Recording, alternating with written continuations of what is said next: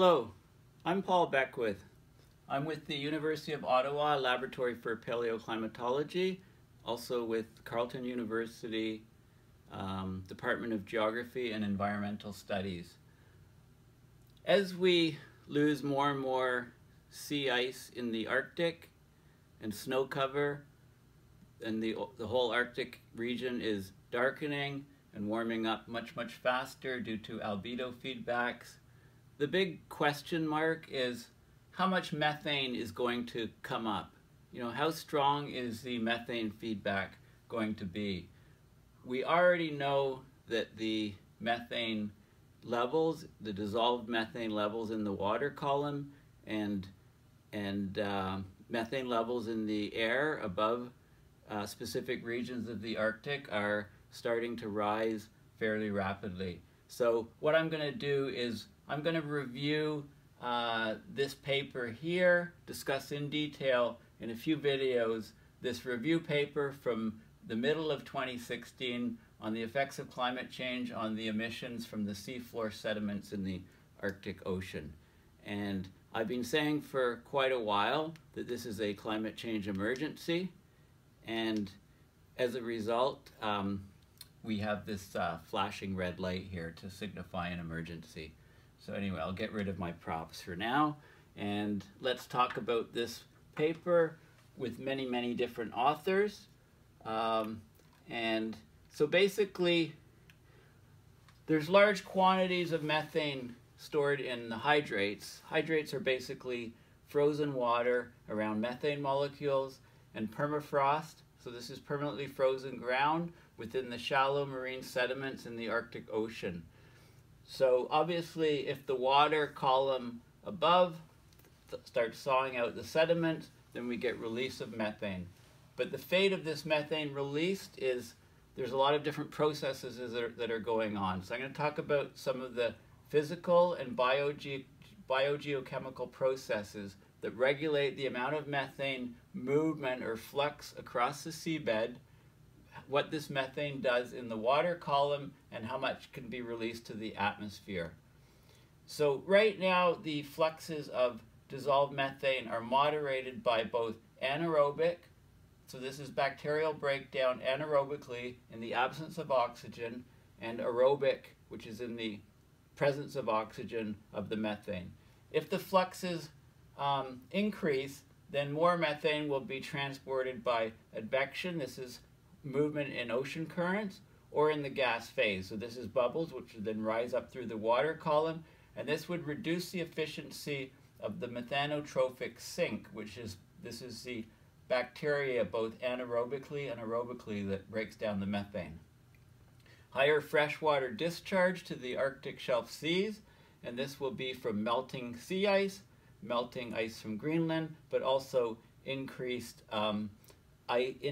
fresh water coming into the Arctic region from surrounding rivers on the continent surrounding the Arctic. This will increase the stratification because this is fresh water.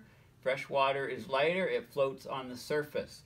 And actually, the stratification in the Arctic is such that there's warmer water down below. The reason why it's down below and heavier than this colder fresh water on the surface is because it's higher salinity.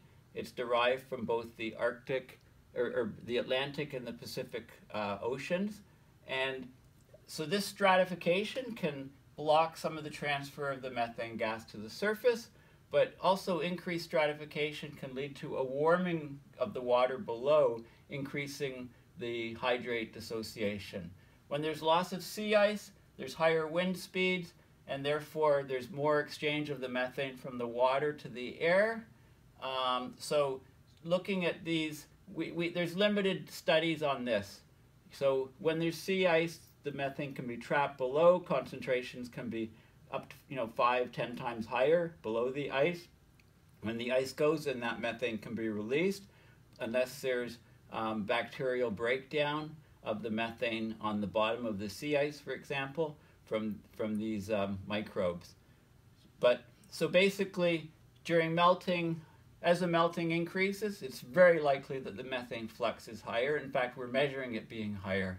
So recent observations around this anaerobic and aerobic oxidation, how the bubbles are transported, the effect of the water, the depth of the water column, the ice cover, wave action, etc., are things that this paper all discusses. So let's get into some of the nitty-gritty. So the first question is, how much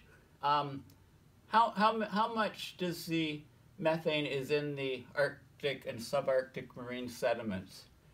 Okay, it's believed that there's vast amounts. And let's just go to look at the image here, the table. So this is the present thought. Methane hydrates. Now look at the huge range here.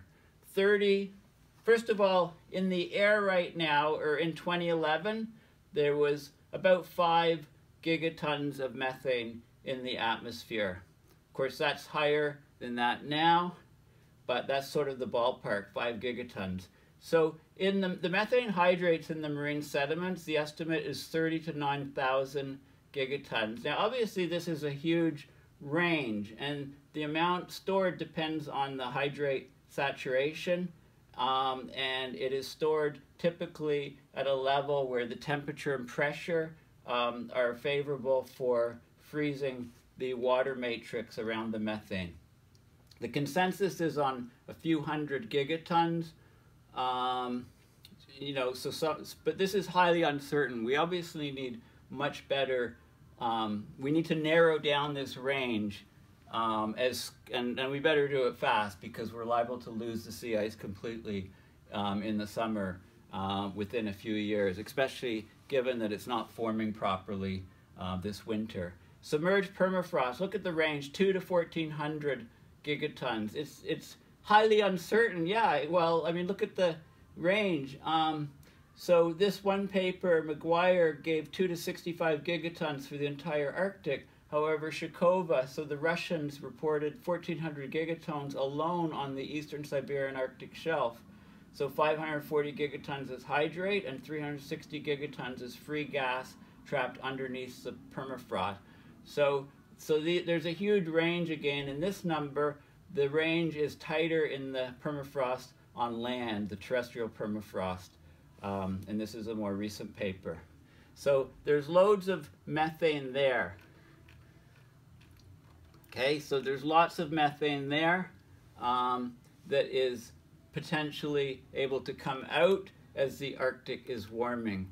Of course, when you think about so let's go to the sort of geometry of the Arctic here, the geometry. So here's the Arctic Ocean surrounded by all the continents.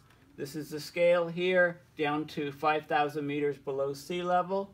The darkest blue areas and the Lomonosov Ridge going across. And you can see that there's lots of shallow regions here. And methane coming up from the seafloor in shallow regions is, a lot of it will get up to the atmosphere. Also, when I talk about the hydrate zones, the methane hydrate zones where hydrates can exist, about 400 odd meters or so of depth, there's lots of locations where there's slopes where that will happen. There's also lots of faulting, and we're getting earthquakes occurring in the Arctic, and these lead to the question of, will they cause massive landslides, which would then release lots of hydrates episodically. So there's lots of risks from that. So let's continue on. Okay, so we're losing sea ice. We're losing sea ice. The water that comes into the Arctic, so the water underneath is warmer. I said that the water at the surface is fresh and it's cooled by the atmosphere, and it's lighter because it's fresh, and you can have warmer water heavier than that, so layers of warmer water below because it's higher, the salinity is higher. It's water derived from deep Atlantic waters and also Pacific waters. So these Atlantic waters, they're up to, the temperatures are rising up to about 1 degree Celsius above the pre-1999 mean. So these waters are warming, and this is causing shoaling. So what that means is these waters are coming up closer to the surface by up to 90 meters beyond where they were before. The temperatures of the Pacific water flowing into the Arctic through the Bering Straits is also warmer by half a degree, and that's changing the ocean currents and the properties of the Arctic. So we're also seeing, so let's have a look at the let's go to the methane in the Arctic marine sediments. So how does it get in the sediments? Well, it's produced by either cracking of complex organic molecules at high temperatures and great depths. So if it's very deep in the earth, those complex organic molecules are broken down and the polymers, and you can get methane produced. It's also produced by the microbial transformation of microbes working on organic and inorganic carbon at shallower depths. So at relatively low temperatures, less than 10 C, and moderate pressures, 3 to 5 megapascals, and this is the combined water and sediment depths of 300 to 500 meter. This is common on the continental slopes. Methane and water combine to form the methane hydrate. So it's an ice cage around the methane molecule. Below that, methane can exist as a free gas below the depth of this zone, and that may be transferred directly into the water if there's faults and fractures. So let's continue on. So off Svalbard, we've seen 250 plumes of methane bubbles were seen close to the depth where the hydrate stability zone outcrops on the seafloor. So it was exposed about 400 meters deep, and this was associated with hydrate dissociation due to seasonal water temperature change. We know that the that the sea ice is rapidly going, and this has a big effect on the water temperatures, which will then have a big effect on the methane and the methane hydrates. So this is an interesting schematic showing hydrates in the Arctic Ocean.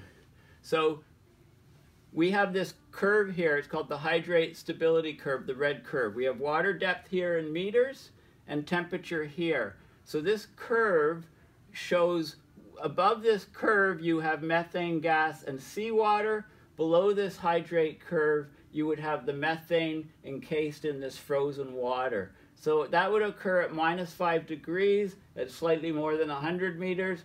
As you go deeper and deeper, it can happen at higher and higher temperatures, down to about 7 or 8 degrees at 700 meter combined, like the water depth and the sediment depth combined. So you've got this curve, and this is the water profile temperature.